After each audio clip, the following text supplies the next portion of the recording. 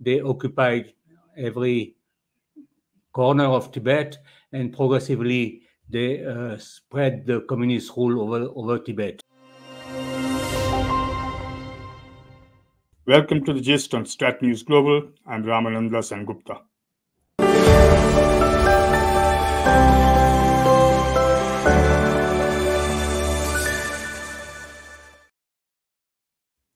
A very, very special guest today, all the way from Auroville, is Mr. Claude Arpi, a dear old friend of mine and an authority on Tibet. He probably forgotten more about Tibet than you and I will ever learn. Thank you so much for joining us, Claude. And, let me just quickly explain why we have you here today so that, we can put it into context. Essentially, 65 years ago today, the Dalai Lama entered India. What has changed since then is what we're going to talk to Claude about. Thank you, Claude, for joining us. It's good to have you and it's good to see you. So, Claude, let's start right in the beginning. That, when the Dalai Lama came into India, before that, if you could just very briefly tell us the incidents that actually led to his arrival here and, the time frame involved. Very briefly, if you could, just explain what led to him actually coming here. The Chinese troops, the PLA, the People's Liberation Army, entered into Tibet in October 1950, and they reached Lhasa, the Tibetan capital, in September 51. And from 51 till 59, they occupied every corner of Tibet, and progressively they spread the communist rule over Tibet. Tibet was a religious country. It was a new religion, Marxism, and it didn't fit very well with the Tibetan religion and the Tibetan culture. So ultimately, to cut a long story short, in March of 1959, the Chinese had planned to do more reforms, what they call reforms, but with a name it means indoctrination and forcing the communism in the throat of the Tibetan. There was a revolt. And on the 10th of March is a uprising day for the Tibetan, because the Dalai Lama, who was the supreme leader, religious and temporal leader of Tibet, was invited on that day by the commandant of the Tibet military region to come to his own camp for a so-called theater show. So the population of Lhasa revolted and decided not to let the Dalai Lama go. And what was interesting, because today, not on 28th of March, China is celebrating the Serf Emancipation Day. They said 1 million serfs have been emancipated. Thereafter, they were free. But what is interesting on this uprising of 10 March is that the entire population of Lhasa surrounded the summer palace of the Dalai Lama. And it was really, in communist terminology, it's a mass rebellion again. And it's not the clergy or it's not the aristocracy who revolted against the Chinese rule. It is the masses, the entire population. We would say the common man today in Indian terminology. But that's very, very interesting, because it means that it's ordinary people who didn't want anymore. So they stopped the Dalai Lama to leave his palace, and things were getting worse. And Chinese had started bombing the Noble Inca, the summer palace. And on the 17th, Dalai Lama had no choice but to leave Tibet. So, and he decided, after consulting his oracle, to take the direction of India, and not the normal direction. Normal direction would have been to go south, the Chumbi Valley and Sikkim. It was the usual trade route or pilgrim route. But he decided to go more toward the east and to go the Tsona route and cross in Tawang, what is Tawang, today Tawang district. And it was the Kamang Frontier Division, it was called at that time. So he crossed the border 65 years ago. So all these... Claude, I'll interrupt you for a second. How long did this journey from, the palace to the border take? And how difficult was that journey? He left in the night of 17 March, and he reached one small village called Lunse, which is, it was the largest village on the border, and on 26. So in 9 days. And he crossed most of the Loka area, which was under the control of the Khampa guerrilla. So that way it was more or less safe. But the Chinese couldn't really follow him. And once he reached Lunse, he sent a message to Prime Minister Nehru, asking for asylum for himself and for his people. At that time, there was only a small group of 80 people. It means his family, his younger brother, his mother, his two tutors, and three senior ministers, and his security guards, which was mostly the Khampa guerrilla. So all these people asked for asylum, and immediately Nehru accepted and sent the officer who was posted in Tawang. His designation was APO, Assistant Political Officer. He was Mr. T.S. Murthy. He was a Chinese-speaking officer, very erudite, great scholar on the history of the border. So he was sent to receive the Dalai Lama in a place called Chutangmu, who was the first post of the 5th Battalion of the Assam Rifles who were guarding the border. The real border was a few kilometers north in one place called Kenzimane. Mani means prayer wheel. So there was a small prayer wheel, and that's the place he really entered India. But a few kilometers later, he was received by Mr. T.S. Mani and the Assam Rifle. And some of these Assam Rifle, till recently, were still alive, and they went to meet His Holiness in Dharamshala. I see. Oh, there's also somewhere I remember you mentioning that there was the stick which he planted somewhere, and that turned into a tree or something. So that stick has grown into a tree, and it's in Kenzimane. It's a few kilometers before Chutangmu, and you can see the trees. The people who are guarding the border, the ITBP and the army, as well as some pilgrims who are going there, have put prayer flags, and there's a small stupa, and there's a plate. Because what is interesting, that this very historic place where His Holiness entered India is also the place where the first battle took place in October of 1962. The 7th Brigade of Brigadier John Dalby, it took place exactly at the same place. So that it's very interesting. I had the opportunity to go there. And you can see the Tagla Ridge, which is very famous in the history of 62, and the Namkachu, where all the Indian 7th Brigade was posted, that got decimated in a few hours. And the Atungla, the other ridge on the other side of the Namkachu. So you can see both the historic place where His Holiness entered India and took refuge, and since 65 is a refugee. Not only a refugee, Nehru said, you'll be an honored guest in that country, and it has been repeated by the successive government of India.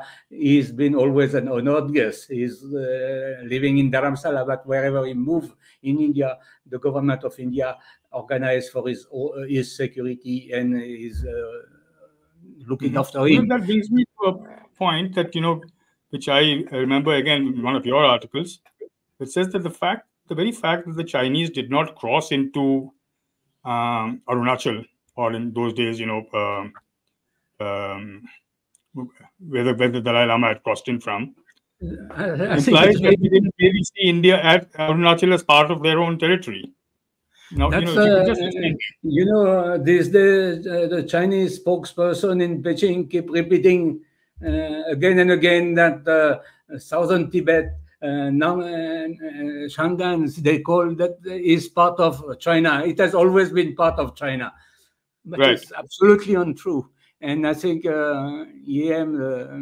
Jaishankar, the External Affairs Minister, as well as a spokesman of the MEA, in strongest term, has denied that it was part. But if you look at March 59, now the Dalai Lama stayed 2-3 days at Lhasa, the last village. He crossed over and he is received by the Assam Rifle. Now, between the time he crossed on 31st of March and the time he reached Tezpur in the plane, there's 17 days. Okay. He stay 1 or 2 days in, there's one big stupa, Gosam stupa near the border. After he stayed in Lumla, which is the first big village where he was received by the political officer, Mr. Armanda Singh, who came from Bombela. After he stayed for 5 days in Tawang. And interestingly, in Tawang, there was a guard of honor by the Assam Rifle. So Chinese were furious about that, what they got to learn later. But later on, he moved to Bombela and finally to Tezpur. 17 days. There is no Chinese. They have not even complained that Dalai Lama is in our country. If it was true what they're saying today, they would have followed him and captured him. Exactly. That's what that's I think what your thing says. But Claude, if we come back to events post that in the past 65 years, what do you think would be the most dramatic change that has taken place in the relationship, if you could call it a sort of a triangular thing with the Dalai Lama and India and China? Has there been any dramatic shift in position from any one of these three entities? Or have they all remained the same since then? Politically, not really from the government of India, in the sense that after reaching Tezpur, a special train took His Holiness to Mussoorie. He was kept for a few months in Mussoorie because Dharamshala was only arranged a few months later. So in Mussoorie, first week of May, Nehru came, Prime Minister came and spent 4 hours with the Dalai Lama, and he told him very clearly, I will look after your people, I will rehabilitate your people, I will educate your children, but I will not, politically, India will not stand by you. Got it. Today, Tibetan have been very well looked after in terms of education and rehabilitation. I think they are doing quite well, but in political terms, nothing much has been done. And of course, the last few years, the government has taken a much stronger position vis-à-vis China, especially after Doklam and more so after May 2020, the incident in Eastern Ladakh. So the position has slightly changed, but the Central Tibetan Administration in Dharamshala has never been recognized by the government of India. Though in 1965, when Mr. Shastri, Lal Bahadur Shastri, had to go to Tashkent to negotiate with a Russian and a Pakistani, he called the Dalai Lama's envoy, Mr. Chakapa, in the PMO, and he told him, when I come back from Tashkent, I will recognize your government. That he never came back. So issue is that China keeps saying every day the entire Arunachal is ours. That is nonsense. They've never been there. Arunachali or the tribes have never seen a Chinese. But so it's just propaganda. But by repeating again and again and again this propaganda, they think that one day people will accept it. I don't think the government will accept. But the fact is that this border, this McMahon line, has been signed in 1914 by the Tibetan Prime Minister, Lobsang Chatra, and the Foreign Secretary of India, Sir Henry McMahon, and they have put their seal and sign. So the border agreement is between independent Tibet and British India. So since 1914, I mean, especially after 59, 62, the government of India has always stood by that line, and today Delhi is standing by that line. But that line has been signed by one independent Tibet. So sometime they will have to reconcile something, the government. But that's true. But the point remains that in so many years, the border has still nothing has really changed, other than the fact that apparently the Chinese are still trying very hard to stake claim to more places, as many places as they can. Coming back to the Dalai Lama, many years ago, I remember that there was a young, well, I won't say young, I think he was about 40, but he was with the Tibetan Youth Congress. He immolated himself in Jantar Mantar in Delhi. And I was in that neighborhood and I happened to just be there. And I remember a whole bunch of these Tibetan Youth Congress people who had come all the way from the US and various other Western countries as well, saying that, we are sticking to the middle path simply because the Dalai Lama is saying so and we respect him too much. But after he is gone, we have the wherewithal and the money to actually arm ourselves and take a slightly more aggressive position on Tibet. How far do you think that is a valid thing, and what are the implications of that? It's very difficult to predict the future. The Tibetan Lama, they were good. They were doing with dice like that. They could tell you the future. So I will not tell you, but I think it's right in one way that Dalai Lama has been a cooling factor, and China has never recognized or acknowledged or wanted to know that. But without the Dalai Lama, it would have really turned much more violent. So Dalai Lama has managed in 65 years. Okay, vis-a-vis the government of India, there's very little change, slow change, but not. But he has managed to bring together all the three traditional province, Kham, Hamdo, Yusang, all the people he has brought. Without him today, everyone would start maybe this fighting or like that.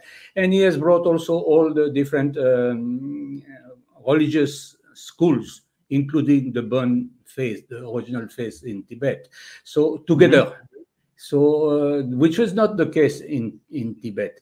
So this now for the political solution, I don't know if it's feasible when he speaks about middle path and working with China, because everyone has, especially since 2-3 years, not only in India. India, we have seen it more because of Doklam and the Ladakh confrontation. But everywhere in the world, people realize that China is not the El Dorado that people were thinking of, and that we can do business like usual. They keep stealing your whatever you find in terms of R&D, and now more and more the Western countries. Of course, first the United States, because for them it's a big competition, but also more recently the European Union and other countries. I've realized that China is a toughie. China is expansionist country.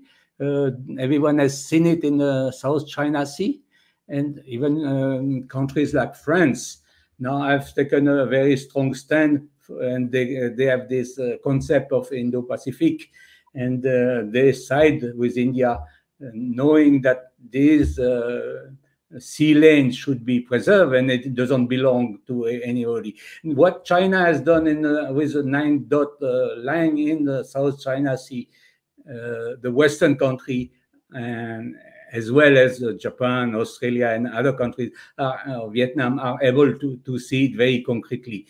When it happens in Ladakh, in Eastern Ladakh, or in Yangtze sector in Arunachal, nobody really cares, or nobody can, it's too far away, no? But here, the interest of the transportation or thing is of the West is stuck. So everyone sees, or when your new design is stolen, when your ministry is hacked, you realize that China is not a normal country.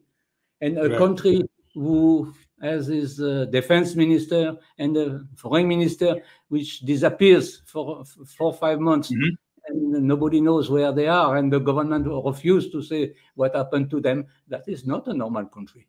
So I'm saying this, even for the Tibetan, that to have a deal with China today is very difficult.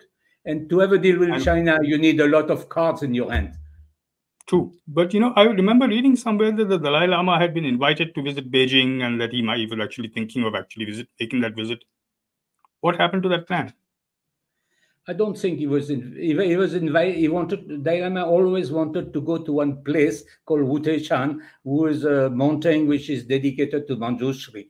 So since he has come in exile, he always wanted to. So I think there was some discussion, I mean, not open discussion, but allowing him to visit. It was discussed and the possibility, but I think they realized that it was very difficult or not impossible, because China would have used, and the Tibetan people also do not trust enough China to let the Dalai Lama go to China today. Will he come back? Who is going to give security? They trust the security that the government of India can give. Yes, that plus category. Everyone would trust that. But what about the security that he would get if he goes to Wutechan or to Beijing? So I think it collapsed, but it was better that it collapsed, in my views. But Claude, 65 years in India, and he's, 80 plus, I mean, for sure, and he's already, closer to thing. People do keep talking about his succession and things like that, but he has made it even more ambiguous by saying that there might not be a successor, there might be a woman as a successor. So what is all that about? I don't know the reason that he has made this declaration, but I think the serious one, sometimes he's joking with a journalist also, and they take it very seriously. So the only serious declaration he has made is 2011. He made a long statement, and he explained the different possibility. One possibility is the traditional reincarnation. When the boy dies, after a couple of years, you start looking for his reincarnation according to the sign that he has left, either in a written form, in a letter, or through oracles, or in Tibet, it was through a lake called Lamoilatso, where the people responsible for the search would go have a vision. It was happened for the Dalai Lama. The regent went there and he had a vision. And that is one, that is a traditional. Another less traditional is the emanation, the possibility of the Dalai Lama to emanate. I mean, I don't know practically what it means because I don't have the spiritual knowledge to tell you, but maybe something like the Shankaracharya in Kanchipuram is select a junior Shankaracharya who is trained, groomed, and who gets all the necessary initiation. So that was the second. So Dalai Lama had said in 2011 that at the age of 90, he will be 90 on July 6, 2025, means in 1 year from now. So he will give the way he has decided. It is absolutely clear that it is his decision. It's not China's decision or America's decision or even India's decision. But in the case of India, India has a lot of stakes into it because the entire Himalayan population, if you take from Ladakh to the Monpa in Tawang to eastern Arunachal to Walong sector, they are all Buddhists, and the Dalai Lama, they follow all the Dalai Lama. So there's a large population, and it's important also for India to have to know what is going to happen, so that the population also are not disturbed, because they are the border population. And it's a great advantage if he takes birth that side, that Otherwise, China will manipulate and make him do Right. any sort of Right. statement, and that would be. But he said very clearly, as long as Tibet is not free, he will not take birth in Tibet. So this we can open. Hopefully, in 1 year time, we will get more clear about lady and everything. It's just I think it was a joke with a journalist, but technically it's possible. There's some lady Lama, some lady reincarnated. Right. Right. But I have a whole bunch of questions lined up for you, but perhaps I'll ask them when I meet you next. You're running out of time, so let me just conclude with the last question. That in all your talks, in all your sort of research that you put out, I noticed that you've always ended on a slightly hopeful note, even though you express sadness over what has happened in Tibet. There's always been that slightly hopeful note, saying that it's what we would say in Hindi, kahani abhi bhi baki hai. It's not yet the end of the show. Could you just tell us where that hope comes from? When you live, you have to have hope. Otherwise, when you see the world around, when you see the corruption, when you see what's happening to the environment, you have a tendency to lose hope. But we should always hope for a better world, and so I think it will be better. But it will come not by a war with China or by. Once Dalai Lama, and I think it was 85 or 86, I met him in Delhi, and he joked. He said, 1 million Tibetan, 1 billion Chinese. It's better to be non-violent, no? He told me. He said, very practical. Oh.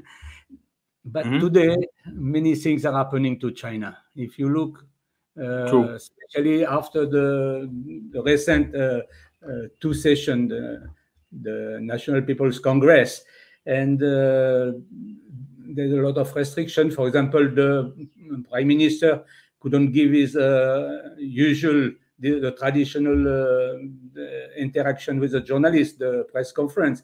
Many small details like that, which tends to say that China is not in a very good condition. Of course, their propaganda has never been so good. We can see it when they claim every day, they claim Arunachal, or when they claim that 1 million serfs have been liberated in Tibet. 65 years later, they have been liberated from what? From what? You ask any Tibetan, from what have you been liberated 65 years ago? So this China has a lot of problems. The third plenum, which was supposed to discuss, the Central Committee was supposed to come with all the big shots to discuss the economic issues, has been postponed and postponed. It was to be in October, November.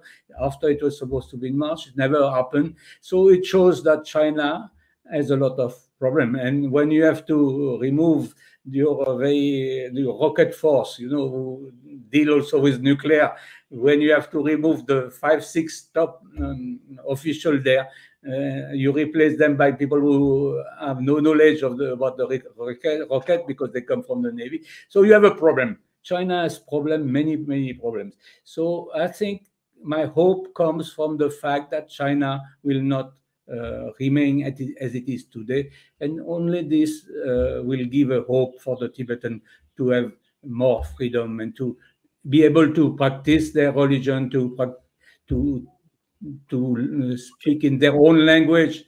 Can you imagine that in Tibet today, since 65 years, since time His Holiness has gone, there's not a single party secretary which has been Tibetan. What would happen? I'm living in Tamil Nadu. What would happen if the government, the local government and the local assembly would be run by someone from Bengal or Rajasthan?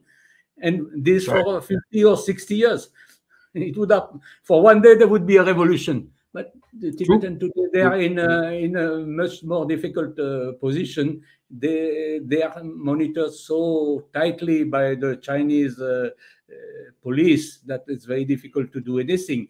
But they can see what Tibetan on the other side of the Himalaya or in America, their freedom that they have. and they can put a photo of the Dalai Lama. You can't put a photo of the Dalai Lama today in Tibet.